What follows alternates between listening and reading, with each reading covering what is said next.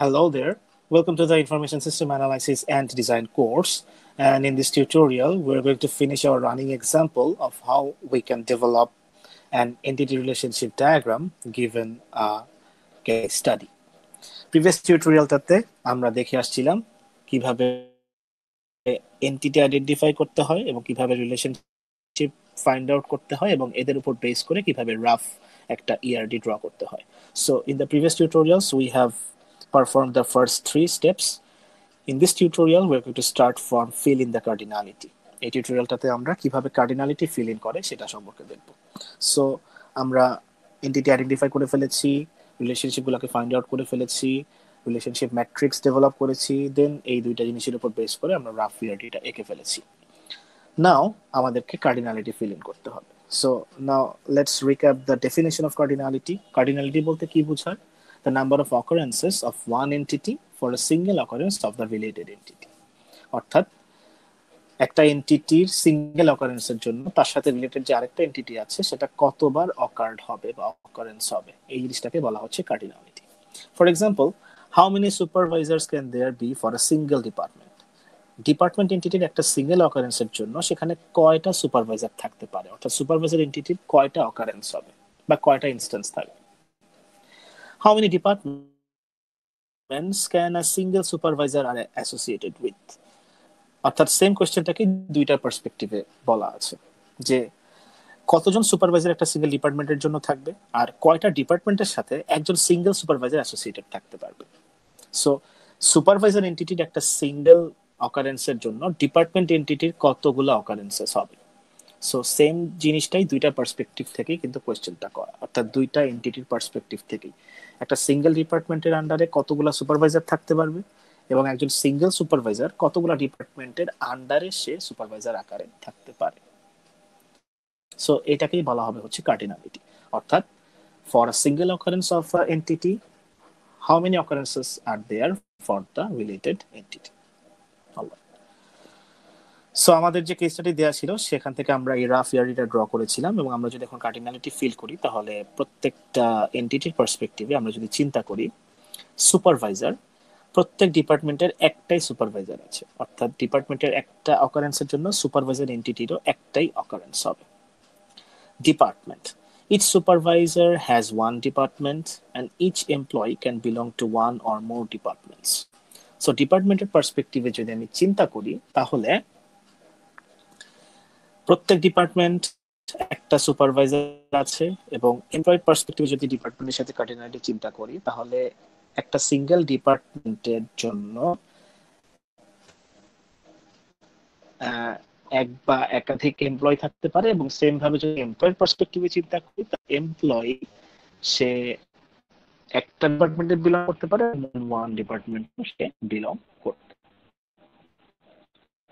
These are the related to the cardinality of super department.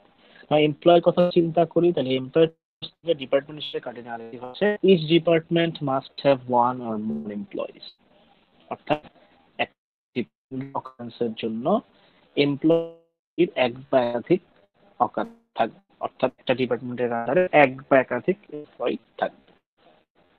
প্রজেক্টের সাথে যদি এমপ্লয়ির relationship কার্ডিনালি চিন্তা করি তাহলে each have one or more employees, অর্থাৎ একটা প্রজেক্টের পার্সপেক্টিভে সংখ্যা বা একাধিক। and যেটা বাকি থাকে সেটা হচ্ছে project each employee can zero or more projects, প্রজেক্টের রিলেশনশিপ শুধু এমপ্লয়ি।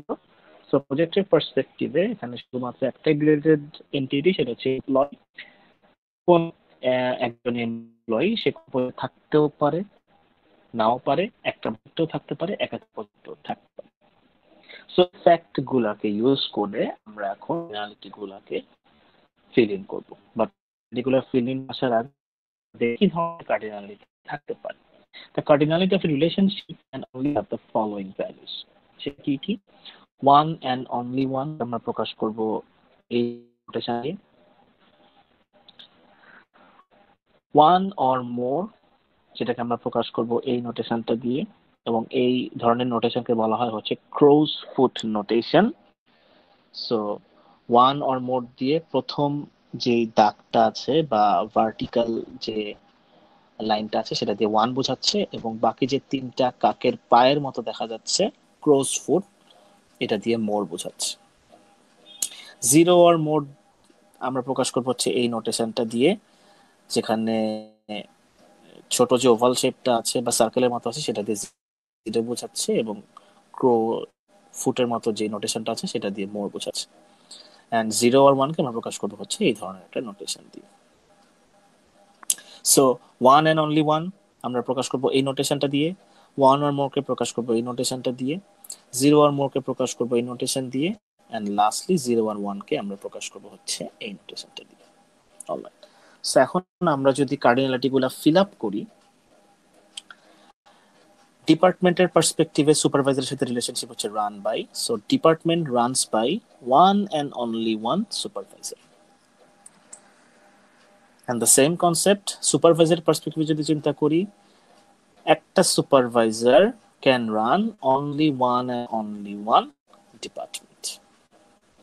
সো ডিপার্টমেন্টের পার্সপেক্টিভে সুপারভাইজারের সাথে কার্ডিনালিটি হচ্ছে ওয়ান অ্যান্ড অনলি ওয়ান, সুপারভাইজারের পার্সপেক্টিভে ডিপার্টমেন্টের সাথে রিলেশনশিপটা হচ্ছে one and only one.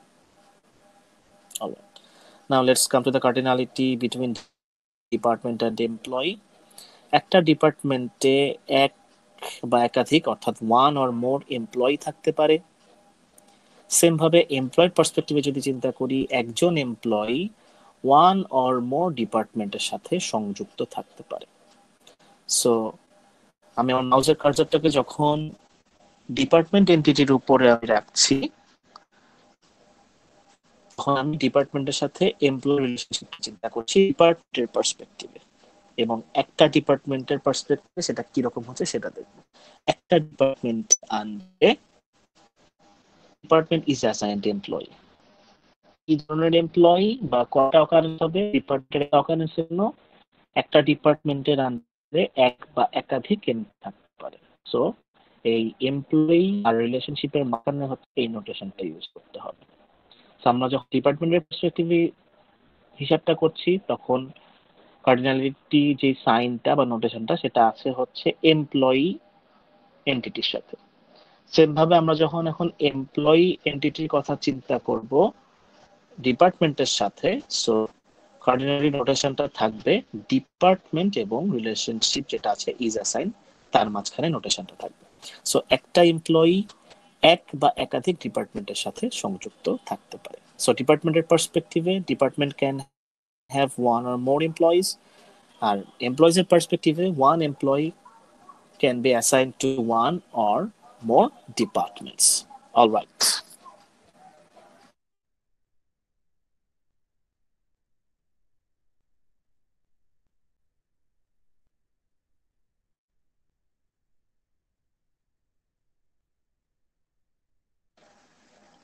Then lastly, যে দুইটা এন্টিটি আছে সেটা হচ্ছে এমপ্লয়ি এবং প্রজেক্ট। এমপ্লয়ের পার্সপেক্টিভে প্রজেক্টের সাথে রিলেশনশিপটা হচ্ছে works on, and one employee can work on 0 or more project। অর্থাৎ একটা এমপ্লয়ি ভ্যাকেশনে থাকতে পারে, সে কোনো প্রজেক্টের সাথে সংযুক্ত নাও থাকতে পারে, একটা প্রজেক্টের সাথে সংযুক্ত থাকতে পারে, একাধিক প্রজেক্টের সাথে সংযুক্ত থাকতে পারে। So one employee works on 0 or more project. So 0 or more এই কার্ডিনালিটি নোটেশনটা কার মধ্যে থাকবে, রিলেশনশিপ এবং প্রজেক্ট এই দুইটার মাঝখানে থাকবে, যখন আমি রিলেশনশিপটা চিন্তা করছি এমপ্লয়ের পার্সপেক্টিভে। সেম রিলেশনশিপটা যখন আমি প্রজেক্টের পার্সপেক্টিভে চিন্তা করব, one project uses one or more employees। So এই ওয়ান অর মোর এই নোটেশনটা তখন থাকবে হচ্ছে ওয়ার্কস অন এবং এমপ্লয়ি এই এন্টিটিটার মাঝখানে, যখন আমি চিন্তা করছি প্রজেক্ট এন্টিটির পার্সপেক্টিভ। সো যার সাথে তুলনা করা হচ্ছে নোটেশনটা তার দিকে থাকবে। যেমন আমি প্রজেক্টের পার্সপেক্টিভে যখন চিন্তা করছি, তখন রিলেশনশিপে চিন্তা করছি কার সাথে, এমপ্লয়ির সাথে। সো প্রজেক্টের পার্সপেক্টিভে একটা project one or more এমপ্লয়িকে use করে। সো এই ওয়ান অর মোর এই নোটেশনটা কার সাথে থাকবে, ওয়ার্কস অন এবং এমপ্লয়ির মাঝখানে, এবং সেটা কোন এন্টিটির সাথে থাকবে স্পেসিফিক্যালি, সেটা হচ্ছে প্রজেক্টের সাথে আমি যার রিলেশনশিপটা চিন্তা করছি সেটাকে এমপ্লয়। এবং আমরা যখন আগে এমপ্লয়েড পার্সপেক্টিভে প্রজেক্টের সাথে রিলেশনশিপ চিন্তা করছিলাম, তখন এই জিরো অর মোর এই নোটেশনটা কিন্তু ওয়ার্কস অন এবং প্রজেক্ট এই দুইটার মাঝখানে ছিল, এবং স্পেসিফিক্যালি কোন এন্টিটির সাথে ছিল নোটেশনটা, সেটা হচ্ছে এমপ্লয়ের সাথে যার রিলেশনশিপটা আমি তুলনা করছি। এখানে এমপ্লয়ের সাথে কার রিলেশনশিপ তুলনা করছি? প্রজেক্ট। সো প্রজেক্ট এন্টিটির সাথে হচ্ছে জিরো অর মোর এই নোটেশনটা ছিল। সো কার পার্সপেক্টিভে কার সাথে রিলেশনশিপটা হচ্ছে এর উপর করে কিন্তু কার্ডিনাল নোটেশন আমাকে ফিল ইন করতে হবে। কার্ডিনালিটি ফিল ইন করার পরে আমার ইআর ডায়াগ্রামের অবস্থা দাঁড়ালো এরকম। তো depend runs by one and only one supervisor, and the same concept, supervisor runs one and only one department. Department is assigned one or more employees, and same ভাবে আমি যদি এমপ্লয়েড পার্সপেক্টিভ করি, one employee can be assigned to one or more departments. One employee works on zero or more project, এবং সেই রিলেশনশিপটাকে যখন আমি চিন্তা করব, one project uses one or more employees. এখন যদি আমাদের রিলেশনশিপগুলো কি রকম, run রিলেশনশিপটা one relationship indicate department এবং সুপারভাইজারের মধ্যে। ইজ অ্যাসাইন যে রিলেশনশিপটা আছে সেটা ডিপার্টমেন্ট এবং এমপ্লয়ের মধ্যে many two many relationship indicate করছে। একটা রিলেশনশিপের পাশেই যদি মেনি এই নোটেশনটা থাকে, যেমন এখানে নোটেশনটা হচ্ছে ওয়ান টু মেনি, এখানকার নোটেশনটাও হচ্ছে ওয়ান টু। সো ইজ অ্যাসাইনের দুই পাশেই মেনি এই নোটেশনটা, কিন্তু একটা রিলেশনশিপের দুই পাশে যখন মেনি নোটেশনটা থাকবে তখন রিলেশনশিপটাকে ধরা হয় many two many relationship. Same ভাবে work on রিলেশনশিপটাও many two many relationship. So এই পাশেও মেনি নোটেশন, এই পাশেও মেনি নোটেশন আছে। সো এই works on relationship relationship.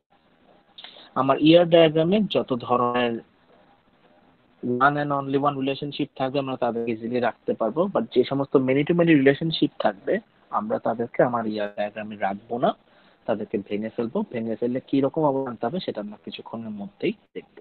So initially depending on the case study আমার ইয়ার ডায়াগ্রামে মেনি টু মেনি রিলেশনশিপ আসতেই পারে, it's not a big deal, but তাদেরকে রাখতে পারবো না ফর দ্য সেক অফ যখন আমি এটাকে রিলেশনাল ডাটাবেসে কনভার্ট করে নিয়ে যাব, কারণ তখন আমার মেনি টু মেনি রিলেশনশিপ অনেক প্রবলেম করবে।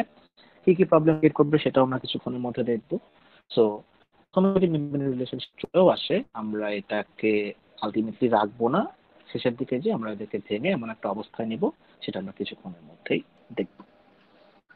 Alright, so this is it. This is how you will fill in the cardinality and add them to your entity relationship diagram. In the next tutorial, we are going to define the primary keys. Then we will add the primary keys with our rough ERD, and also we will draw the key-based ERD and eliminate the many-to-many relationship. So see you in the next tutorials. Thank you.